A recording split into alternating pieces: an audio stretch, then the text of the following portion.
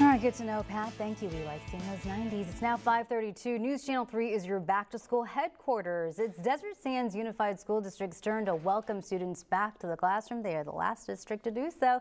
Like many across Coachella Valley, many of these students will be physically back in school for the first time since the pandemic began. Got to be a lot of excited kids out there. News Channel 3's Crystal Jimenez joins us live in India with what students can expect this morning. Hi, Crystal.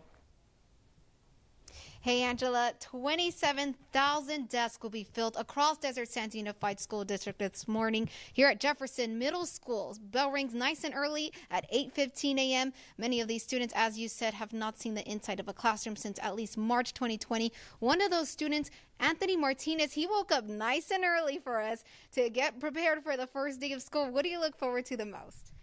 Just coming back in person and seeing people, because we were looking at people through screens, and first it wasn't healthy for our eyes, and then second we didn't really socialize with people because we were over on Zoom, and now it's nice that we get to see people, talk to them in person, and get along.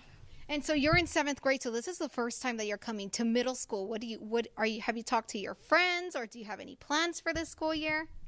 It's just, as my first year here in person, is to make new friends and enjoy the year, because last year it was all online, and this year I'm gonna make new friends. Well, that's very exciting. And then, so you're actually the news anchor for your news station. How was it learning all that behind the scenes and everything from home? Well, first of all, this is a passion that I like, and I kind of knew some things I was beginning, and then when I got the opportunity to do it at home, I was a little nervous because I was like, I don't know how too much about this and that, but by the whole year I learned so much, and I'm excited to come back to the studio here and back to the classrooms. And Jeff Stahl still isn't with us, but Anthony says he's coming for his job, so be careful, Jeff, if you're watching. And so many students are going to be making their way back. We're going to have back-to-school coverage all morning long. Stay with KESQ.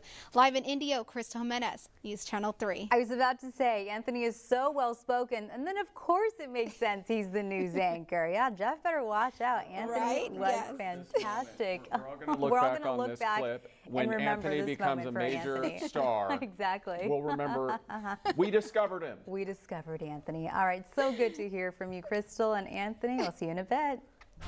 Good thing I'm filling in.